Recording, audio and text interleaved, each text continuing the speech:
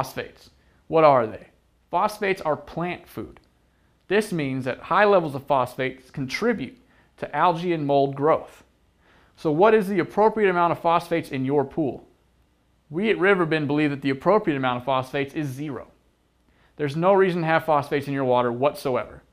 Where do they come from? Phosphates come from tap water. They also can come from heavy rains and from pool chemicals that contain phosphates. In fact, some municipalities treat water with phosphonic acid. The offshoot of that is phosphates. So your tap water could very well be contaminated with phosphates. So how do we keep phosphates at 0? The best thing to do is to regularly use an enzyme and phosphate remover product like Perfect PhosFree or CV-700. Regular use of these products will keep phosphate levels in between 300 to 500 parts per billion down. Sometimes, after a heavy rain, or if you had to use a chemical that may have had phosphates in it, your phosphate level can jump above 500 parts per billion. It can go all the way up to 10,000 parts per billion. In that case, you'll need a specialized, concentrated phosphate remover like PR10000 to keep those phosphates gone. You're going to want to test your phosphates about once a month. Again, regularly using Perfect PhosFree or a CV-700 will keep your phosphates at 0. So we just want to make sure we test about once a month to make sure that we haven't had a higher level of phosphates introduced. Let's check out this video on using an AquaCheck phosphate test kit to test your phosphates. Phosphates are plant food. It's not a good idea to have any phosphates in your water at all, as it can contribute to plant growth like algae and mold.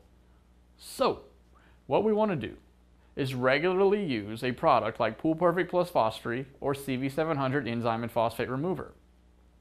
Both of these products will keep normal levels of phosphates, anything between 100 and 500 parts per billion, at a level of 0.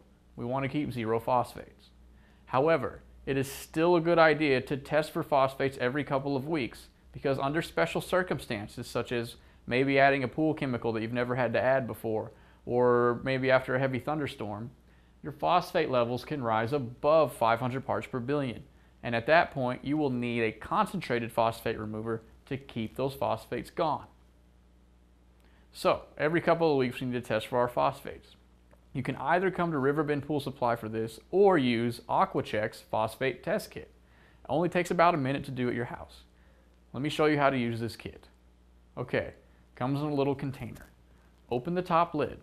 Pull out the bag and the enclosed cylinder. Open the bag, remove a silver packet. Now, take a proper pool water sample and fill that little plastic cylinder up to the mark at the top. Take the little silver baggie, shake it up, open it at the top, and pour that powder into the cylinder. Cap the cylinder and shake it up for about 60 seconds. Now, after about 60 seconds, spread out the envelope that those little silver packets were in. You'll notice a label. This label has little black circles next to blue colored circles next to numbers. This is how we tell what our phosphate level is at. Take the cylinder that has the water and the powder in it. It should at this point either be clear or some sort of shade of blue.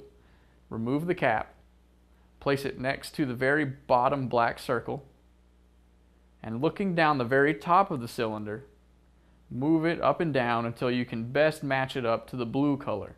Hopefully it's clear. Clear means 0. A dark blue indicates 1,000 parts per billion phosphates or higher.